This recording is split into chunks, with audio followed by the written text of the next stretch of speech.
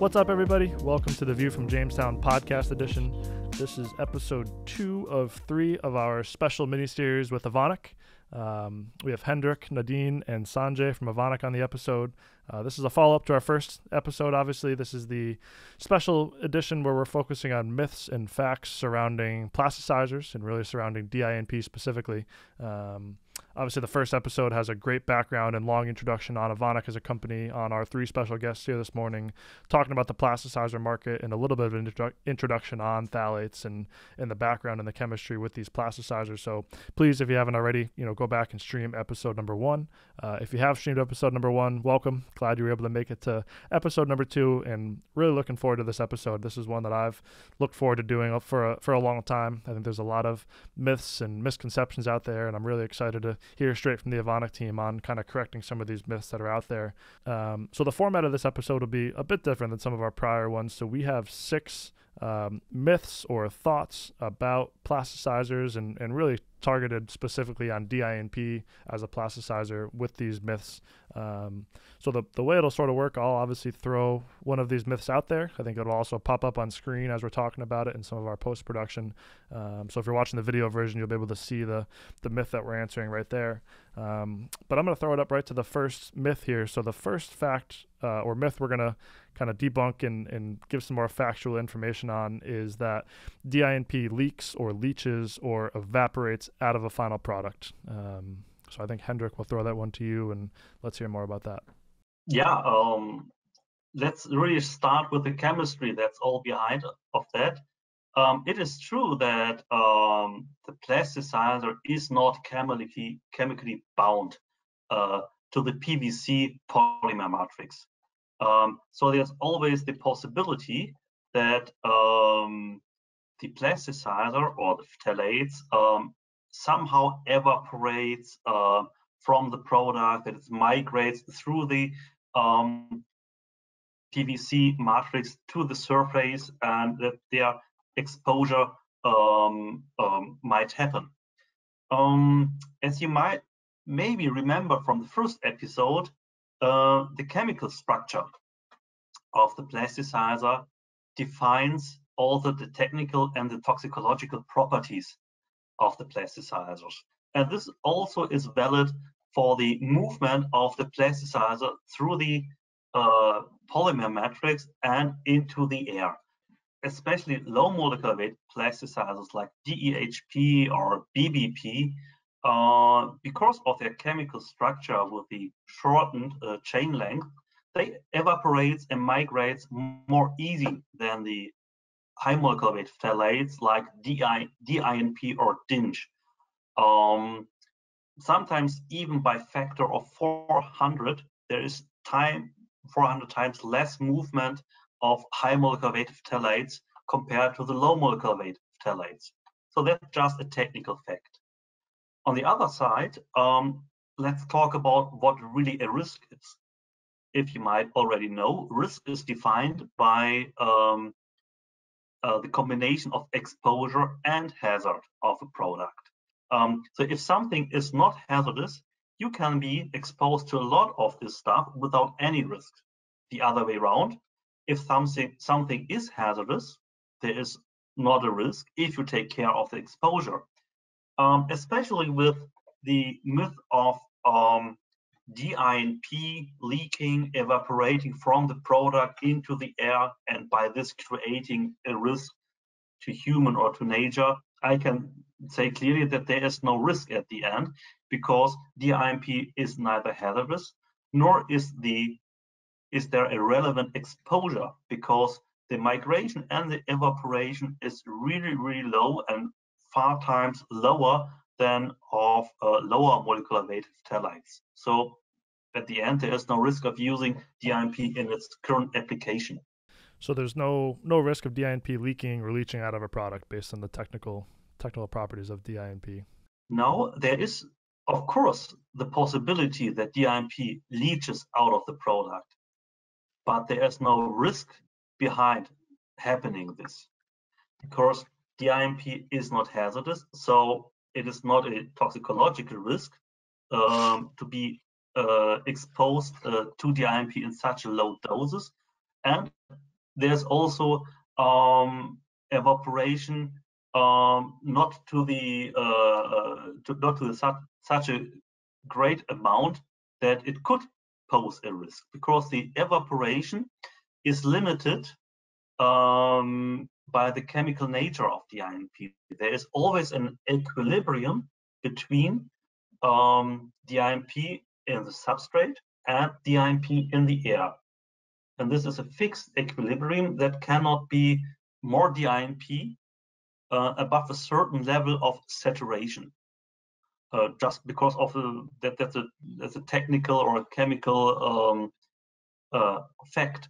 And the level of DINP that you could, in the worst case, reach in a room where you don't have any movement of air, this level of saturation is so low that there's no risk at all.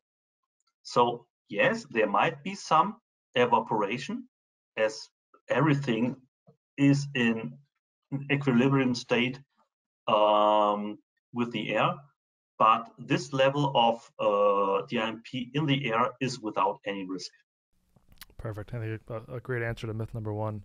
Nadine, I believe we'll throw it to you for myth number two, and that is that DINP accumulates in body and in nature.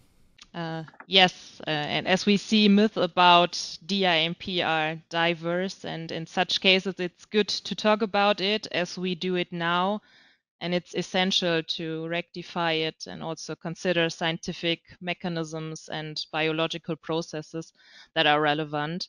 And yeah, first it should be questioned how we can be exposed to DINP and under normal use conditions of DINP containing products.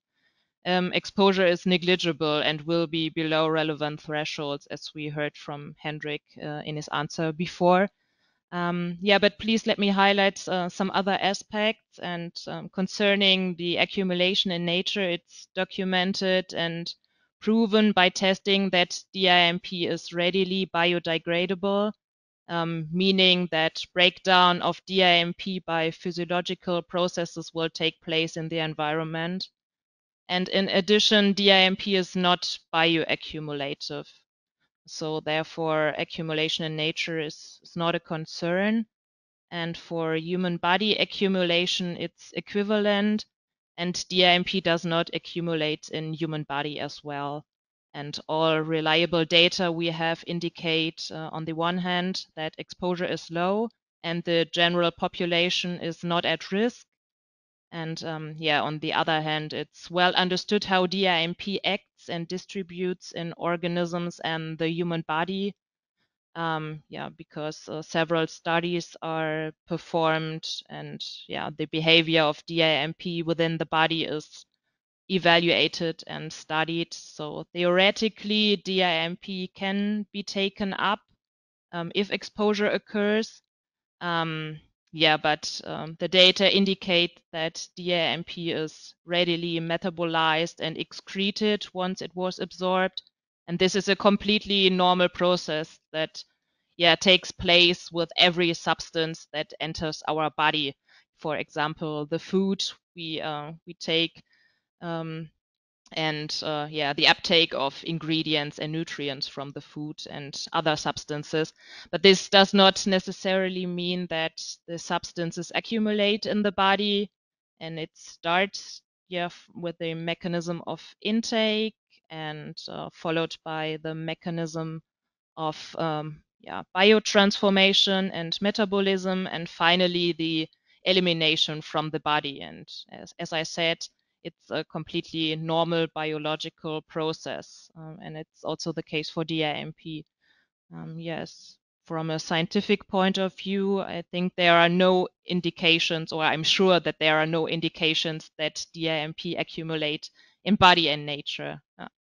There is a huge program in the European Union to measure the amount of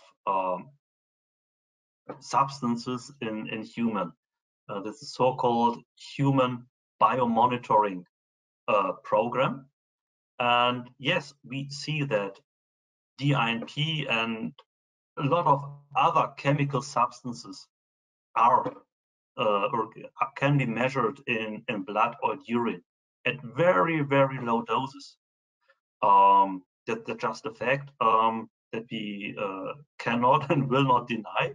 But on the other hand, when we compare the level of DINP as an example that can be found in blood or urine, when we compare this with what the European Union defines as safe levels, we are far below. And so this human biomonitoring program is for us a good thing because it shows that although plasticizers are used in huge volumes in daily products like gardening tools, or in the wall covering, or in medical applications, or you name it. Although that the DINP is being used and plasticizers are being used and can be measured and found, there is no risk about it. And this is also something that we should always take into account in the discussion. Yeah, I think a great stipulation and background there on that. Hendrik, I believe you have number 3 here, and that is that DINP is prohibited in many applications. I like the question. Thanks for this. I can just start directly from where I ended. It is not prohibited in numerous applications. It's just the other way around. So DINP is being used in so many different applications, although it is being seen critically in the general public and in media, and although there's some negative perception about this. If you really look closer to it, you just have to accept the fact that DINP is allowed to be used in all its current applications, starting from gardening, from we are now speaking to a to a laptop, and you outside, you're listening maybe via your iPhone or your computer to this podcast, and within those electronical products, there are some PVC products containing phthalates and DINP. I just know about one application where there is a prohibition, and that is the application in toys or childcare product that can be put into the mouth. So it's not allowed to use more than 0.1% of DINP in such a product. And that's also the reason why we as Evonik do not offer DINP to our customers for such an application. But in all the other application, DINP can be safely be used even with direct customer exposure: automotive, construction, indoor, outdoor, architecture, gardening, agriculture, sport equipment, and so on. Just think about the flooring in your gym or in your local hospital, or just think about when last time you were in a stadium and you have seen this nice PVC roofing above your favorite soccer team, cable for electronic devices in your home office. So it is clearly a myth that DINP is prohibited in many applications, and it also should not be prohibited based on the scientific evidence that we have. Awesome. Yeah, I think a great response to that question and a great background on that. Question number 4, or myth number 4, is a good one, and that is that DINP is carcinogenic. And I think this is the first time we'll also potentially discuss California's Prop 65, which should certainly be discussed, and I think will come up here. But yeah, so question number 4, and I believe this one's for Nadine, is that DINP is carcinogenic. Yes, as a toxicological expert, I will say something about that. And first of all, I want to clarify that DINP is not classified as carcinogenic for human health in any country worldwide. And yeah, because plasticizers are so widely used, they have undergone extensive evaluations, and testings have been performed. And yeah, amongst others, plasticizers are most widely researched chemical substances of all. So there's a huge amount of scientific data and also assessing the risk of DINP. And this is definitely good. We and the regulators know a lot about DINP, and the data also covers the testing for carcinogenicity endpoints in animal studies. And this is a standard approach in toxicology in general to test for several toxicological endpoints in animal studies. Yeah, and again, DIMP is thoroughly studied and rated by numerous scientific panels, not to pose a risk or a hazard to human health. But however, as you mentioned, Ben, it's true that DIMP was listed under California Proposition 65 with a claim known to cause cancer in rodents. But yeah, this might be a bit confusing that a substance is assessed to be non-hazardous and being not carcinogenic.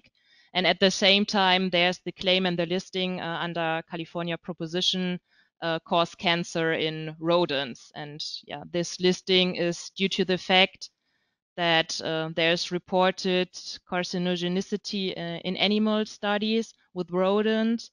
So that is true. But these kind of effects that are reported are not relevant for the human. And yeah, I do not want to play down the risk, but rather elucidate also the background of scientific assessments and evaluations. And effects in animals are not all relevant for humans. This is well known that there are species differences which play a crucial role in the interpretation of data. We have to keep in mind that a rat is not 100% equally, identically equal to a human.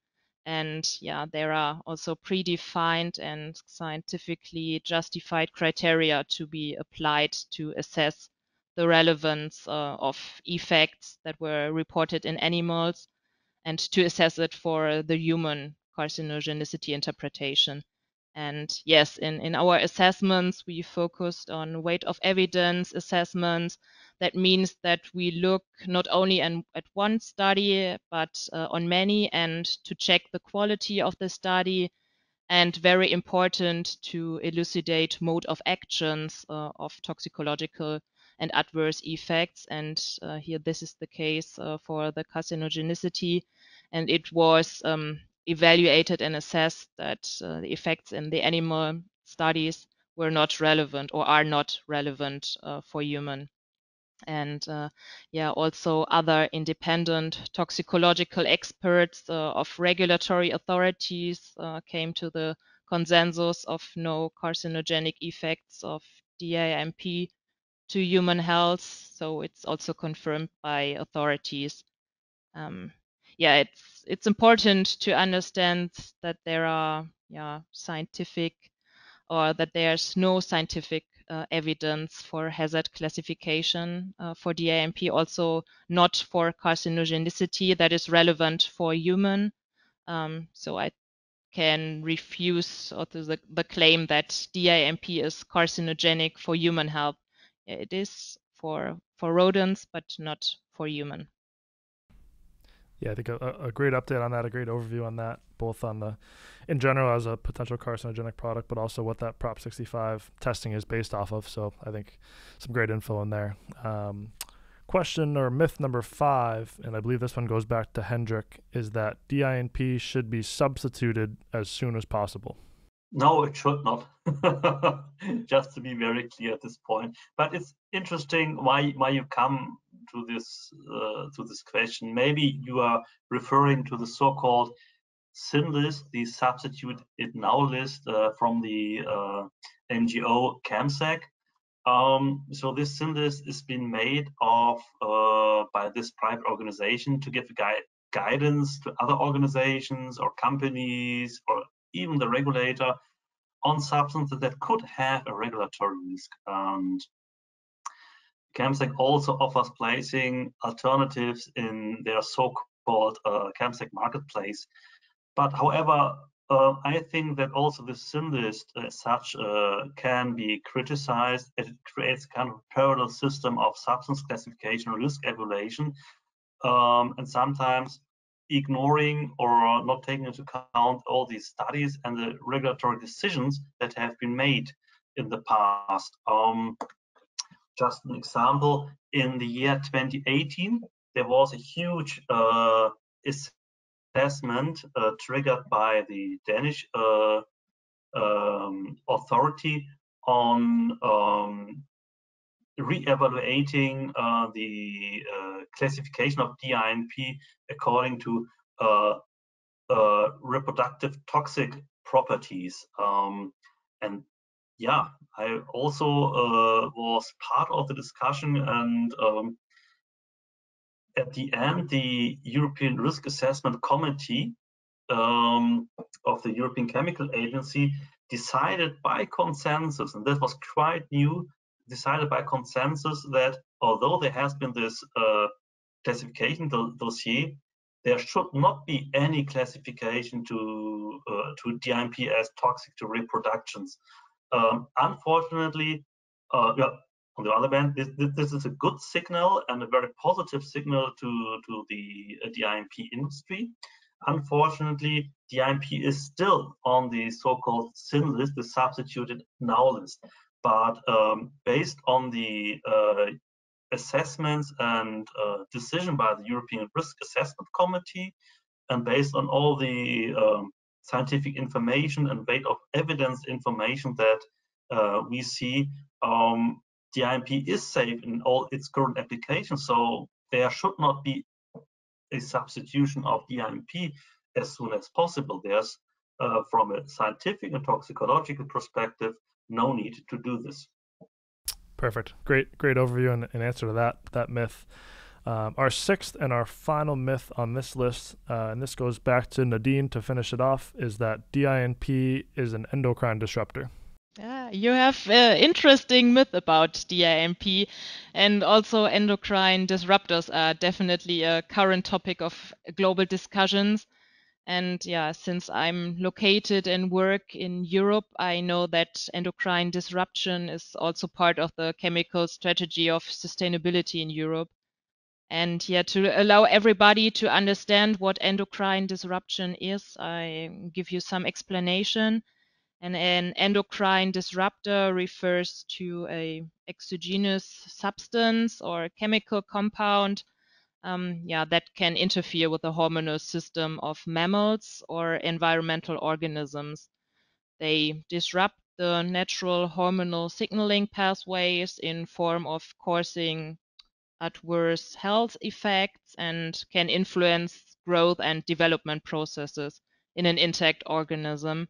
And yeah, examples for endocrine disruptors include, for example, synthetically produced pharmaceuticals. We all know the contraceptive pill, but yeah, potential endocrine disruptors may also include man-made chemicals. And now coming back to DINP, there are extensive evaluations by regulators and authorities in the last years that concluded that at all no hazards were identified with DINP. And that means for now, based on the available data, there's also no evidence that DINP adversely affects the endocrine system. But yes, there are indeed some discussions of endocrine effects and plasticizers. But here again, we have to clearly differentiate between the low molecular weight phthalates, which are toxic for reproduction and also known to be endocrine disruptor for human health and environment. And on the other hand, the high molecular weight phthalates, including DINP, not showing these kind of effects. And yes, I may repeat myself, but it's important to understand that DINP is not classified for any hazard, and it was scientifically assessed and agreed to not classify DINP for reproductive toxicity due to a lack of adverse reproductive effects, as Hendrik mentioned also.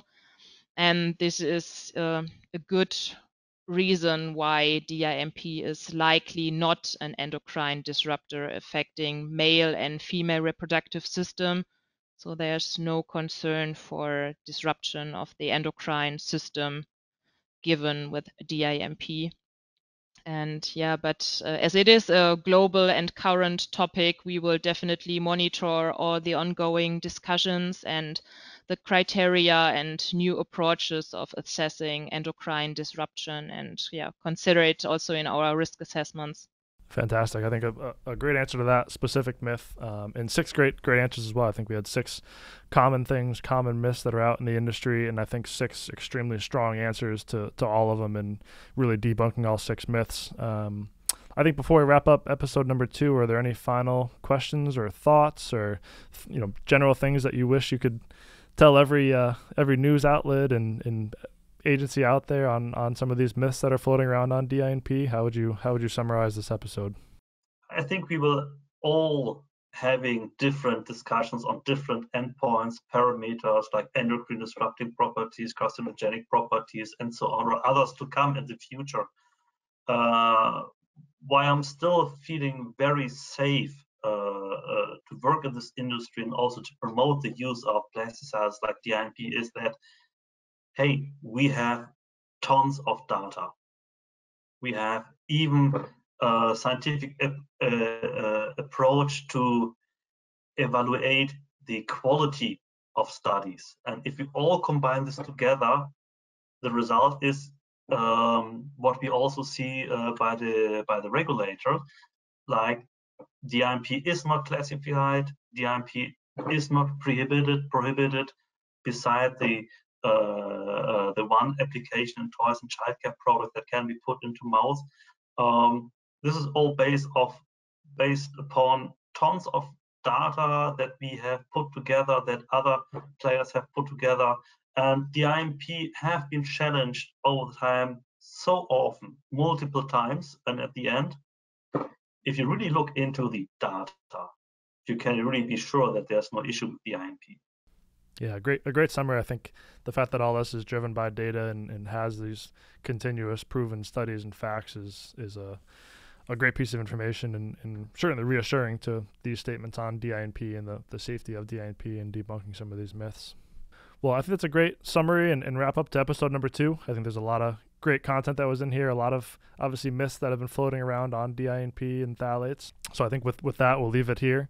Obviously, we have episode 3 of our 3-part miniseries coming up, and that will feature some of the media claims that are out there, some kind of general statements that are out there, some common things that I know Sanjay, I'm sure, hears from customers, and we hear from customers and end users on some of these myths and claims that are out there regarding DINP. So looking forward to episode number 3. Obviously, no matter where you're streaming this episode, whether you're watching us on the video version or streaming the audio version, feel free to scroll down. We'll have a link both to episode 1, if you hadn't streamed it already, as well as episode 3 that's coming up here next, as well as potentially some additional content. I'm sure there's studies and information published by Evonik that we'll be happy to share as well, so some additional data shared in the links below. So with that, Hendrik, Nadine, Sanjay, thank you for your time. Looking forward to wrapping up and going over to episode number 3. So again, if you haven't streamed episode 1, please do that. Otherwise, we look forward to catching you in episode number 3.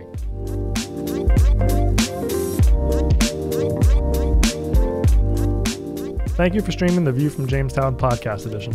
Like and subscribe for more.